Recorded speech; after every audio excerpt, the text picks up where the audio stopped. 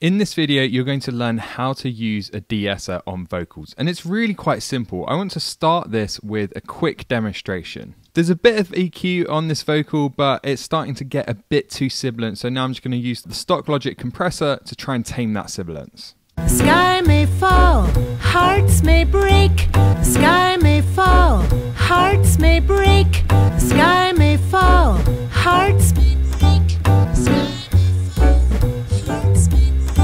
The sky may fall, hearts may break. The sky may fall, hearts may break. The sky may fall, hearts may break.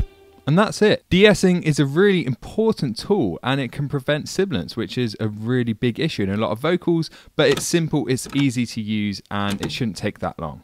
But there are still some guidelines you need to know if you want to avoid ruining your vocal completely. So keep watching if you want a step-by-step breakdown of using a de-esser like a pro, so you can make your vocals and mixes radio ready. Rob Mays is here from Musician on a Mission, and today you're going to learn about de-essing. As you just saw, it doesn't take long, but there are still some important guidelines, because if you get de-essing wrong, the vocalist is going to sound like they've got a lisp, because you're getting rid of the S's too much. I find myself using a de-esser in probably 80% or so of mixes, especially again when you're boosting those upper mids, and I find it's often the only way to boost the upper mids without adding too much sibilance is by using a de-esser. Now, any de-esser will work. You just saw me use the Logic one. I also have the FabFilter one, which I prefer, honestly, but they're pretty much the same. And now I'm going to give you a step-by-step breakdown of applying de-essing. So you want to start by looping a section of the song that has lots of sibilance. So let's start by just removing this de-esser. So we're starting from scratch, and I'm going to loop a section of the song with a few S's. So sibilance is just on those S or T sounds. Quite often we get it too, and this is a great example with this little section here. The sky may fall, hearts may break. So you can hear there on the heart, or the sky may fall. The sky may fall, hearts may break. So you just want to find a section like that where you notice that it's an issue and loop it. That's all we need, just a few words, even if it's just one word just to find it. The next step is to load up your de-esser, and then we're going to solo the detector. And different de-essers have a different way of working. With this Logic one, we have two sections. We have the detector and then we have the suppressor. So this is saying what's going to trigger it, because this is just a form of compression. So we're telling it what frequency to monitor, and we're saying if we set it to 7,000 hertz, we're basically saying when 7,000 hertz gets a bit too loud, we want to clamp down according to the suppressor. So the easiest thing to do is just to link these. You can have it slightly different, but I tend to just do them the same. What we want to do first is find the frequency range that's actually guilty for that sibilance. So we do that by going to monitor or detect mode, something like that, listen mode, sometimes it's called, and we're just going to sweep around until we find where it's kind of sounds aggressive. And we're also going to keep an eye on this activity light, because when that lights up, it means that the de-esser is actually doing something. So if, for example, we have the de-esser all the way down here, maybe the activity light won't actually light up because there's not much sibilance going on. Whereas up here, it's probably going to start lighting up. The sky may fall, hearts may break. The sky may fall, hearts may break. So you can see there on sky and hearts, that little light comes up. Let's see if we can listen to a range that sounds a bit more harsh. The sky may fall, hearts may break. The sky may fall, hearts may break. The sky may fall, hearts may break. The sky may. So it sounds worse around there. That's pretty good. The next step is to adjust the sensitivity so that we're only seeing the de-esser reacts to those S, those T sibilant sounds. If the sensitivity is too high, it's going to start compressing everything. The sky may fall, hearts may break.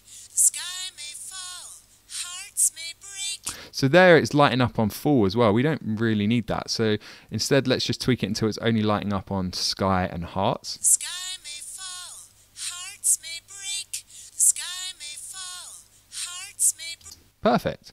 So then we want to turn it off monitor mode, and we just want to change this to the same frequency, so 8K. And now we're going to adjust the strength. So we're going to start with a really low strength. We're going to bring this up until the vocalist starts to sound like they've got a bit of a lisp.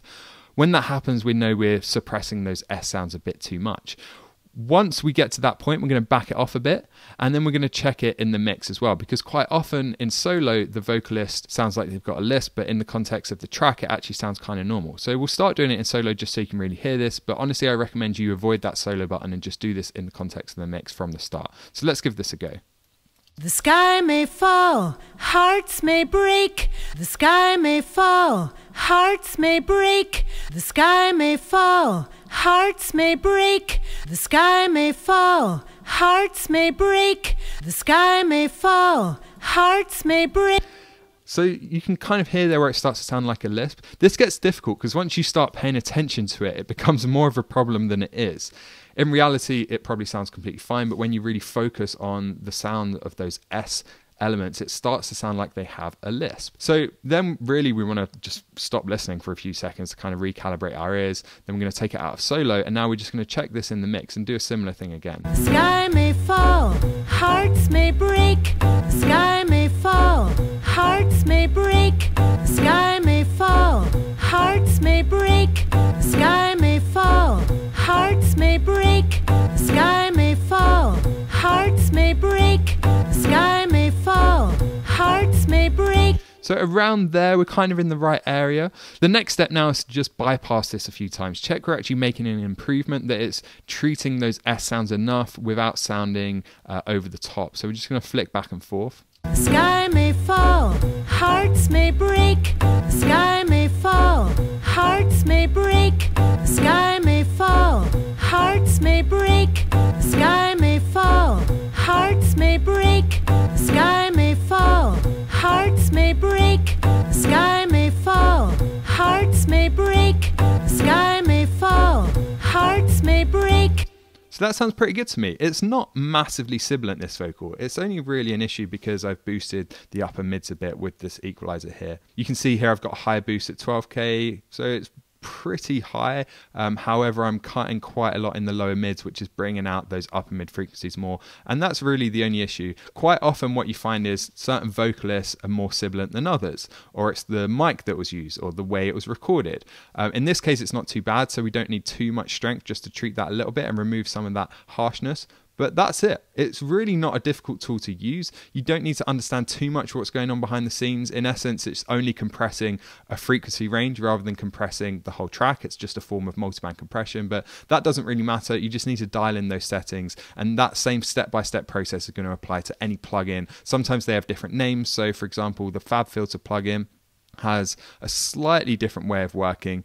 Instead of having a separate detector and suppressor, we've just got the range down here, Audition, instead of on Logic it's called Monitor. So pretty much the same, just a slightly different way of working. Take that process and apply it to anything. And just as a quick added tip now, you can also use de-essers for other stuff besides sibilants. So string noise on a guitar, that's a really good case if you have an acoustic guitar recording, something like that, where the string noise is really bugging you. Just find where that is with the de-esser and then do the same thing, same process to reduce it. You can also do it with bow noise on violin and different bowed instruments. So not just sibilants, but of course that's the main use case. So there you go. That's how you use a de-esser on vocals. Now, of course, this is just one small part of mixing vocals. And on top of de-essing, you need to understand EQ, compression, automation, all these various things if you want your vocals to sound professional. And that's why I put together a free vocal mixing cheat sheet. Download it, use it, reference it when you're mixing, and that's going to help you to get the vocals right every single time. There's a link in the bio, or there's a link on screen now.